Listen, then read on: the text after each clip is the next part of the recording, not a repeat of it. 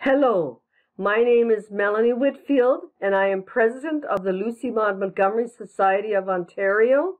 We own and operate the Leasdale Manse National Historic Site. I was introduced to Anne of Green Gables and Ella Montgomery at the age of 9 by our school teacher at the one-room schoolhouse just down the road from our family farm. I was entranced, and thus began a lifelong journey hand in hand with Ella Montgomery. Today I am reading to you chapter 34, A Queen's Girl. The next 3 weeks were busy ones at Green Gables, for Anne was getting ready to go to Queen's, and there was much sewing to be done, and many things to be talked over and arranged. Anne's outfit was ample and pretty, for Matthew saw to that, and Marilla for once made no objections whatsoever to anything he purchased or suggested. More, one evening she went up to the east gable with her arms full of a delicate pale green material. "Anne, here's something for a nice light dress for you. I don't suppose you really need it. You've plenty of pretty waists. But I thought maybe you'd like something real dressy to wear if you were asked out anywhere of an evening in town to a party or anything like that. I hear that Jane and Ruby and Josie have got evening dresses, as they call them, and I don't mean you shall be behind them. I got Mrs. Allen to help me pick it in town last week, and we'll get Emily Gillis to make it for you. Emily has got taste, and her fits aren't to be equaled." "Oh, Marilla, it's just lovely," said Anne. "Thank you so much. I don't believe you ought to be so kind to me. It's making it harder every day for me to go away." The green dress was made up with as many tucks and frills and shirrings as Emily's taste permitted. Anne put it on one evening for Matthew's and Marilla's benefit, and recited the Maiden's Vow for them in the kitchen. As Marilla watched the bright, animated face and graceful motions, her thoughts went back to the evening Anne had arrived at Green Gables, and memory recalled a vivid picture of the odd, frightened child in her preposterous yellowish-brown wincey dress, the heartbreak looking out of her tearful eyes. Something in the memory brought tears to Marilla's own eyes. "I declare my recitation has made you cry, Marilla," said Anne gaily, stooping over Marilla's chair to drop a butterfly kiss on the lady's cheek. "Now, I call that a positive triumph." "No, I wasn't crying over your piece," said Marilla, who would have scorned to be betrayed into such weakness by any poetry stuff. "I just couldn't help thinking of the little girl you used to be, Anne, and I was wishing you could have stayed a little girl, even with all your queer ways. You've grown up now, and you're growing away, and you look so tall and stylish and so different altogether in that dress, as if you didn't belong in Avonlea at all. And I just got lonesome thinking it all over." "Marilla!" Anne sat down on Marilla's gingham lap, took Marilla's lined face between her hands, and looked gravely and tenderly into Marilla's eyes. "I'm not a bit changed, not really. I'm only just pruned down and branched out. The real me back here is just the same. It won't make a bit of difference where I go or how much I change outwardly. At heart I shall always be your little Anne, who will love you and Matthew and dear Green Gables more and better every day of her life." Anne laid her fresh young cheek against Marilla's faded one, and reached out a hand to pat Matthew's shoulder. Marilla would have given much just then to have possessed Anne's power of putting her feelings into words, but nature and habit had willed it otherwise, and she could only put her arms close about her girl and hold her tenderly to her heart, wishing that she need never let her go. Matthew, with a suspicious moisture in his eyes, got up and went out of doors. Under the stars of the blue summer night, he walked agitatedly across the yard to the gate under the poplars. "Well now, "I guess she ain't been much spoiled," he muttered proudly. "I guess my putting in my oar occasional never did much harm after all. She's smart and pretty and loving too, which is better than all the rest. She's been a blessing to us, and there never was a luckier mistake than what Mrs. Spencer made, if it was luck. I don't believe it was any such thing. It was Providence, because the Almighty saw we needed her, I reckon." The day finally came when Anne must go to town. She and Matthew drove in one fine September morning, after a tearful parting with Diana and an untearful, practical one, on Marilla's side at least, with Marilla. But when Anne had gone, Diana dried her tears and went to a beach picnic at White Sands with some of her Carmody cousins, where she contrived to enjoy herself tolerably well, while Marilla plunged fiercely into unnecessary work and kept at it all day with the bitterest kind of a heartache, the ache that burns and gnaws and cannot wash itself away in ready tears.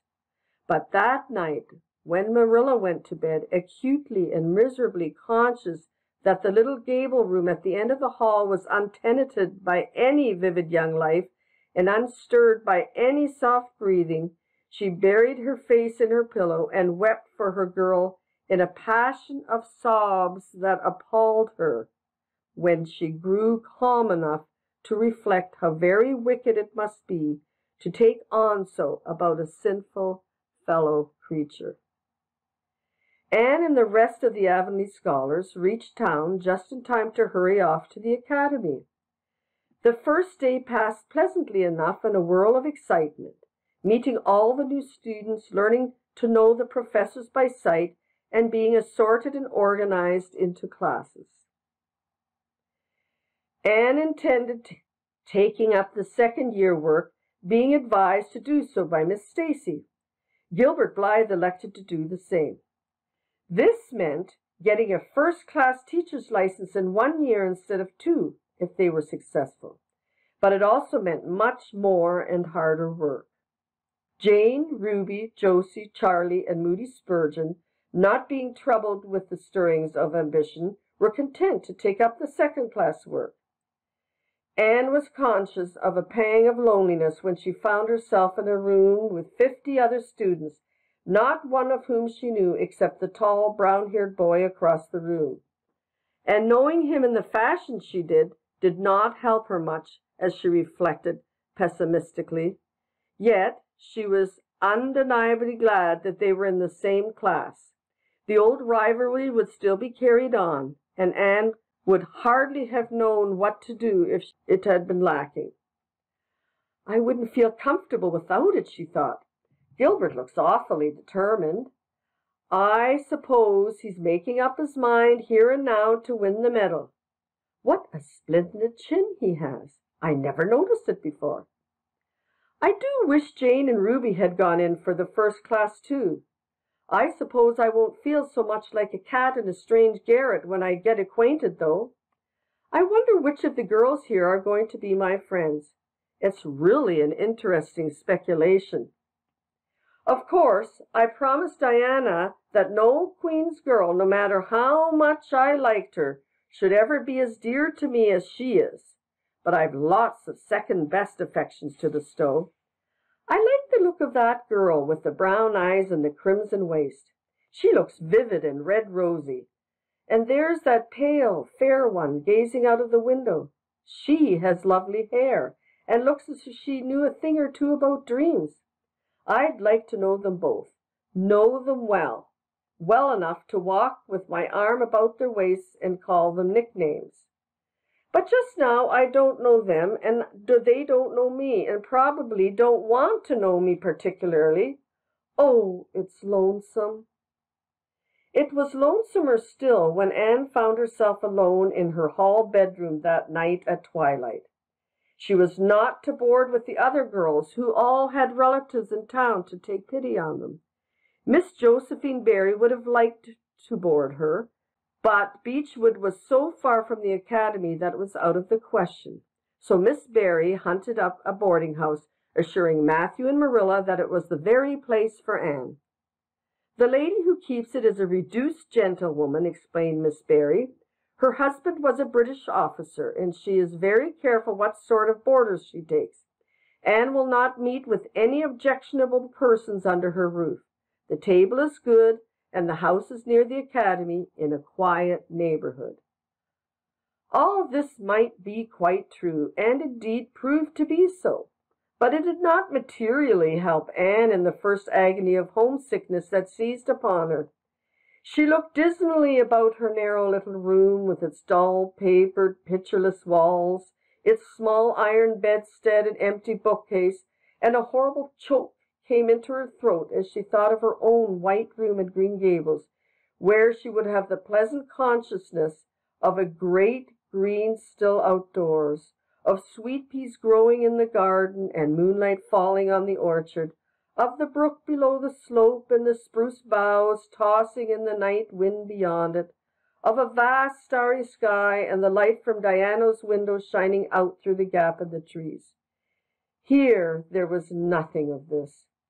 Anne knew that outside her window was a hard street with a network of telephone wires shutting out the sky, the tramp of alien feet, and 1,000 lights gleaming on stranger faces. She knew that she was going to cry and fought against it. I won't cry. It's silly and weak. There's the third tear splashing down on my nose. There are more coming. I must think of something funny to stop them. But there's nothing funny except what is connected with Avonlea, and that only makes things worse. 4, 5. I'm going home next Friday, but that seems 100 years away.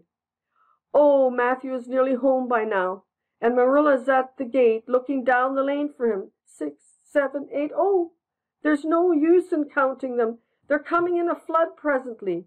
I can't cheer up. I don't want to cheer up. It's nicer to be miserable. The flood of tears would have come, no doubt, had not Josie Pye appeared at that moment. In the joy of seeing a familiar face, Anne forgot that there had never been much love lost between her and Josie. As a part of Avonlea life, even a Pye was welcome. I'm so glad you came up, Anne said sincerely. You've been crying, remarked Josie with aggravating pity. I suppose you're homesick. Some people have so little self-control in that respect. I've no intention of being homesick, I can tell you. Town's too jolly after that poky old Avonlea. I wonder how I ever existed there for so long. You shouldn't cry, Anne. It isn't becoming, for your nose and your eyes get red, and then you seem all red. I had a perfectly scrumptious time in the academy today. Our French professor is simply a duck. His mustache would give you kerwallops of the heart. Have you anything eatable around, Anne? I'm literally starving. Ah, I guess likely Marilla load you up with cake. That's why I called round. Otherwise I'd have gone to the park to hear the band play with Frank Stockley. He boards same place as I do, and he's a sport. He noticed you in class today and asked me who the red-headed girl was. I told him you were an orphan that the Cuthberts had adopted, and nobody knew very much about what you'd been before that. Anne was wondering if, after all, solitude and tears were not more satisfactory than Josie Pye's companionship, when Jane and Ruby appeared, each with an inch of the Queen's color ribbon, purple and scarlet, pinned proudly to her coat. As Josie was not speaking to Jane just then, she had to subside into comparative harmlessness. Well, said Jane with a sigh, I feel as if I'd lived many moons since the morning. I ought to be home studying my Virgil. That horrid old professor gave us 20 lines to start in on tomorrow. But I simply couldn't settle down to study tonight. And methinks I see the traces of tears. If you've been crying, do own up. It will restore my self-respect, for I was shedding tears freely before Ruby came along. I don't mind being a goose so much if somebody else is goosey too. Cake? You'll give me a teeny piece, won't you? Thank you. It has the real Avonlea flavor. Ruby, perceiving the Queen's calendar lying on the table, wanted to know if Anne meant to try for the gold medal. Anne blushed and admitted she was thinking of it. Oh, that reminds me, said Josie. Queen's is to get one of the Avery scholarships after all. The word came today. Frank Stockley told me. His uncle is one of the Board of Governors, you know. It will be announced in the Academy tomorrow. An Avery scholarship? Anne felt her heart beat more quickly, and the horizons of her ambitions shifted and broadened as if by magic. Before Josie had told the news, Anne's highest pinnacle of aspiration had been a teacher's provincial license, class first at the end of the year, and perhaps the medal. But now, in one moment, Anne saw herself winning the Avery scholarship, taking an arts course at Richmond College, and graduating in a gown and mortarboard, all before the echo of Josie's words had died away. For the Avery scholarship was in English, and Anne felt that here her foot was on her native heath. A wealthy manufacturer of New Brunswick had died and left part of his fortune to endow a large number of scholarships to be distributed among the various high schools and academics of the maritime provinces, according to their respective standings. There had been much doubt whether one would be allotted to Queen's, but the matter was settled at last, and at the end of the year the graduate who made the highest mark in English and English literature would win the scholarship, $250 a year for 4 years at Redmond College. No wonder that Anne went to bed that night with tingling cheeks. I'll win that scholarship if hard work can do it, she resolved. Wouldn't Matthew be proud if I got to be a B.A.? Oh, it's delightful to have ambitions. I'm so glad I have such a lot. And there never seems to be any end to them. That's the best of it. Just as soon as you attain to one ambition, you see another one glittering higher up still. It does make life so interesting.